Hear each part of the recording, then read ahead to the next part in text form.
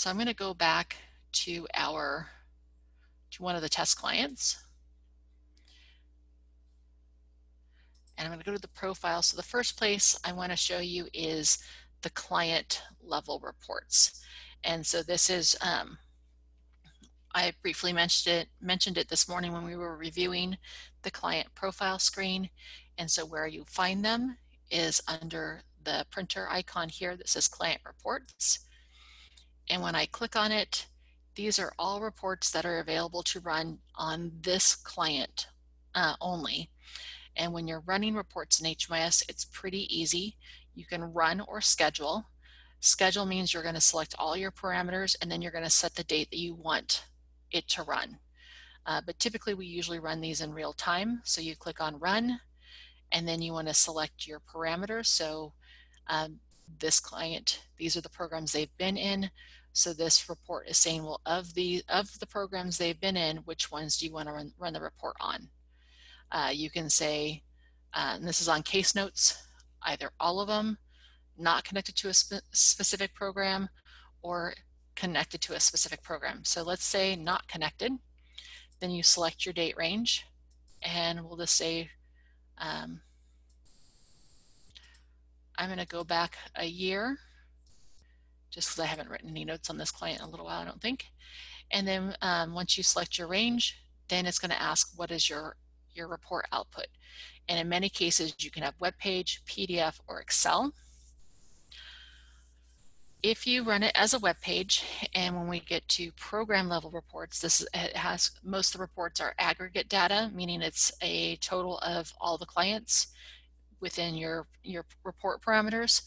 So if you run it as a web page and you're looking for errors, it'll tell you how many errors you have within your report. Meaning if you're looking at clients enrolled in the last year, how many errors do we have on their name or their social security number? Those reports then, if you run it as a web page, you can drill into the report and it'll take you to the client's record so you can make your edits live instead of having to look up each one and print out your report. PDF is just it. It's a pretty report. It's going to be in PDF format. And then Excel is just what it is. It's it'll download it in Excel for you, and you can then print it if you want. If you wanted to essentially analyze the data and play with it, you may have to take out some of the formatting because it will look the same as the PDF. So it'll have cells that are merged and centered, and we'll have pictures in there. So it will have a little formatting you'll need to do if you are wanting to analyze your data. So I'm going to go ahead and hit submit just so you can see what happens when you do it. This is a simple report, and what's happening is now we have a report queue manager pop up. At the very top we have this little thing here, and if I click on that, it'll tell me I have this one report pending, and the system will remember your reports for 24 hours. After that, it resets, so it doesn't save them forever. And if I was to run a case notes report again, but for this client, but in a different range, it will override the old one with the most recent. Once it's ready, you'll get a little red bubble up here, or you'll see it here, and you can click open. And here's my one note. It's blah, blah, blah. And it was written on 9/13, and this is the only note that was written that was not connected to a program enrollment. So this is how it looks when you run this report.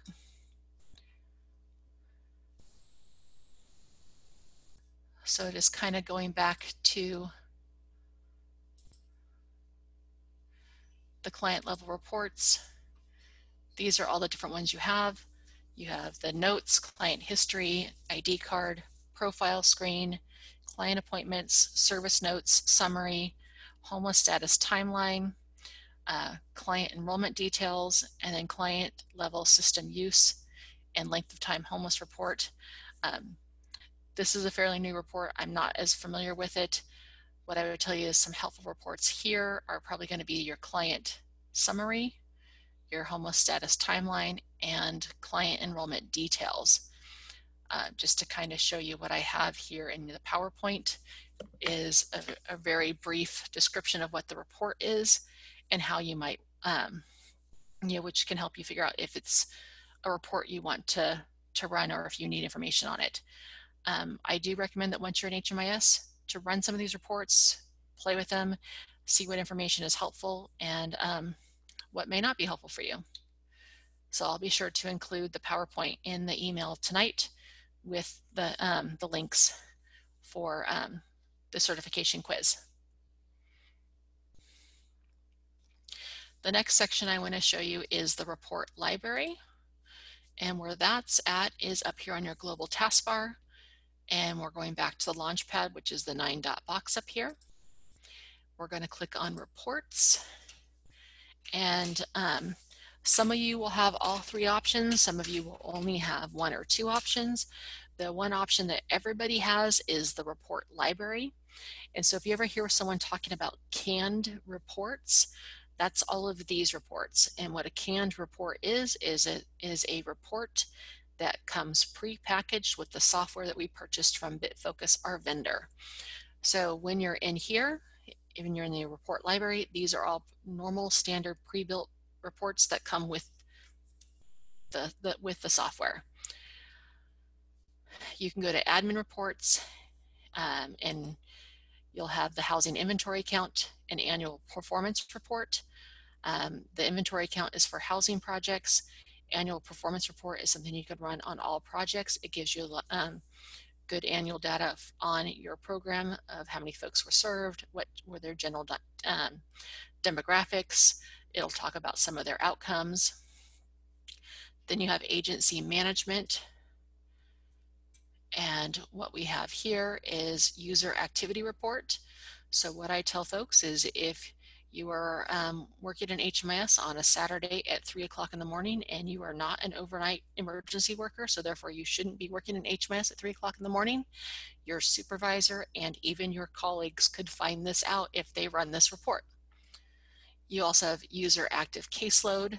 This will, for any active HMIS user in your agency, you can run a caseload report to get just like the caseload we saw up here. And then we have staff client data activity report. This report will tell you what each staff person has done with each client, whether it was they created a profile, edited a profile, created an assessment, created a service, or edited a service. On the services, it won't tell you which service it was. It just says that a service was provided, created, or edited. User client note hours. What I can tell you is this is pretty brand new. I don't think this has been here for less than a month. So our vendor is always updating these reports for new things. We also then have assessment-based reports. So this is really good for if you're running reports on the assessments like the BI-SPDAT and you want to run a report for all the assessments that your agency conducted on individuals in a range and how were those questions answered for each person. That's what this will tell you. We also have community queue and referral reports. So for Yolo County folks, running the coordinated entry compliance report is important. That way you know if your folks that you're working with are on the community queue or not. This is a good report to run. Then we have data quality reports. These 2 are also new. I have not seen these, so I think this was added this week. This report here, duplicate clients, this is really great for if someone managed to enroll a client in your program twice.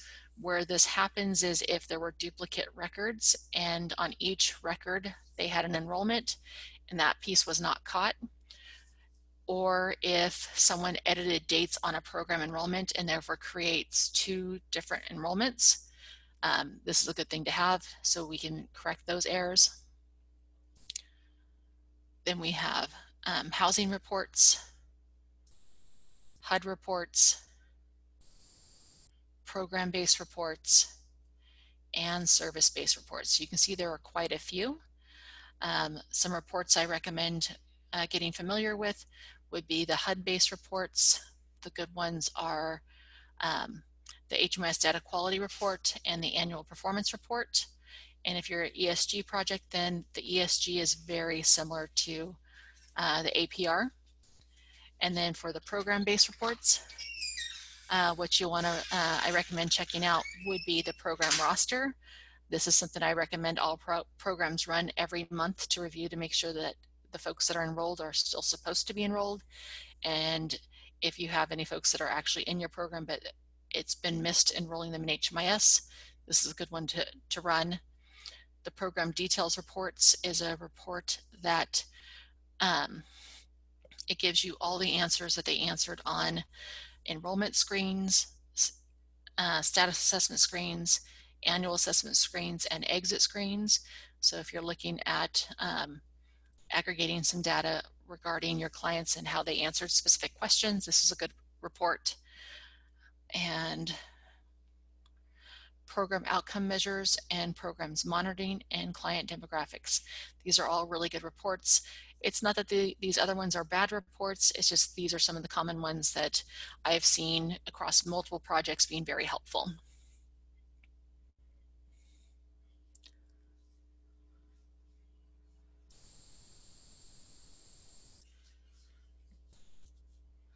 And so you can see in my PowerPoint, I have a list of the reports, but not necessarily the description with all of them. This has been a work in progress. So again, I recommend checking reports out when you've got time, because you never know what will be the most helpful. And keep an eye out for when we add videos on reports.